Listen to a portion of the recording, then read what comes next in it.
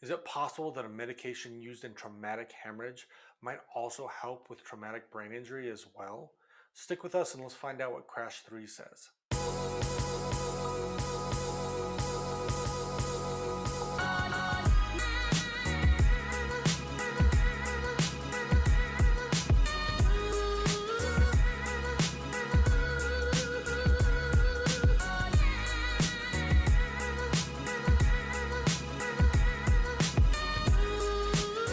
So the Crash 3 study was a massive trial. It took 7 years, had almost 13,000 patients, 175 different hospitals in 29 different countries. An absolutely huge trial that basically studied the effectiveness of TXA in isolated traumatic brain injury patients. All right. So the inclusion for the Crash 3 trial was basically they had to have a GCS of less than 13. They suffered from an isolated traumatic brain injury. So this is somebody that did not have traumatic shock associated with their TBI. All right. On top of that, they had to be 3 hours or less between the administration of the TXA and the time frame of the actual incident. All right. So 3 hours or less between the incident and the TXA. All right. So what exactly is tranexamic acid? Now we did a JEMS video previously that explained it to the nines, all right? But basically all it is it stops clot breakdown. So it helps prevent further bleeding in somebody that is bleeding because our clots are constantly broken down by a process called fibrinolysis. So it's what's called an antifibrinolytic, all right? That's pretty much all we need to know for this. Now, these are two separate CTs from a fresh TBI versus several hours later. You can see if you know a little bit about CTs that there's some bleeding that's noted in those regions right there. Little teeny tiny bit of bleeding, right? You look over here hours later and there's additional bleeding. It's gotten bigger and bigger and bigger. The idea behind giving TXA in the traumatic brain injury is to prevent this from turning into this, all right? We're trying to keep those small hemorrhages, the small intracranial hemorrhages, from turning into something much, much bigger, much worse. Hopefully to prevent mortality or morbidity, to reduce that, right? All right, so what exactly did Crash 3 show? So let's look at the benefit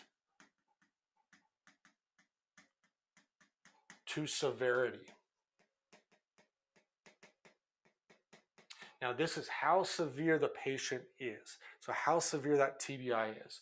So severity with a GCS of 15 over here, that means they didn't really have anything at all that was a major head injury. It's a very mild head injury.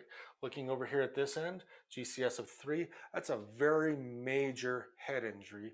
They're unconscious, completely unresponsive, right? And then the benefit ratio, of course, no benefit to maximal benefit, all right? So they basically found in this trial that there was a bell curve, that anybody in the higher levels of GCS, somebody, 13, 14, 15, they were not going to have any real change in their outcome based on TXA. On the other side of things, over here in the 3, 4, 5, 6 range, those patients are going to have absolutely no change because the damage is done. They've already got midline shift. They're already herniating. They have just a terrible head injury, massive bleeding inside, and TXA wasn't going to positively affect them. However, in this range here in the middle, all right, in that range, in the moderate TBI section, all right, so that's going to be around 8, 9 to 13 or so on your GCS. All right, in that moderate range right there, they actually saw up to a 20% improvement in mortality. All right, up to 20% improvement in mortality. That's a huge number right there. So were there any statistically significant side effects? This means, was there anything associated with the medication that they could truly attribute to the medication? That answer is no. There was not an increased amount of strokes, PEs, etc., clotting problems that they found associated with this medication in TBI. That's fantastic. And that also correlates with what they found in the CRASH 2 trial. So that's fantastic. All right, so when do we give TXA in a TBI? So it has to be less than 3 hours. After 3 hours, it actually promotes additional bleeding. We discussed that in that previous JEMS video as far as the actual mechanism behind it. But basically, after 3 hours, there's no positive effect and there's only negative effects. So we need to give less than 3 hours, and it needs to be in a moderate to severe TBI. Now you might ask, why in a severe TBI would we give this? Okay, we just talked about on that bell curve that as you go farther down the bell curve, that they basically start losing the benefit of TXA in those TBIs. Well, they're losing the benefit, but they're not gaining any worse outcomes because there was no statistically significant side effects that are worsening it. Okay, so we might as well give it a shot. It just makes a lot of sense at that point. All right. Okay. Now, something to note on this: every 20 minutes that we wait, so every 20-minute delay, there is a 10% reduction in effectiveness. That means that every 20 minutes that we wait on giving TXA, TXA doesn't work as well by 10%. So giving this in the pre-hospital field is an amazing, amazing thing to do. If we have a 20, 30, 40, 50, 60-minute transport to get this patient into the hospital, that is a lot of benefit changes right there, right? All right. So the CRASH 3 conclusion, this is the actual words from the trial as far as the author's conclusion.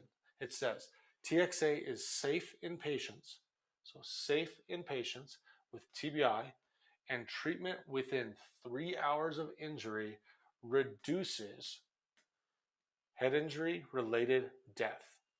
Patients should be treated as soon as possible after their injury. All right, so as soon as possible, ASAP. All right, the source of the study over here was the London School of Hygiene and Tropical Medicine. This is the actual trial website. They have all kinds of great aids on there, stuff to be able to basically explain exactly how this ended up working out, okay? All the statistics are on there as well. All right, so this video was produced in conjunction with JEMS and Master Your Medics. My name is Kevin Travis. I'm with Master Your Medics. If you want more of this content, please follow us on Facebook. Join our membership down here at masteryourmedics.com, and be sure to follow all the great things we're posting with JEMS, and there are great articles on there.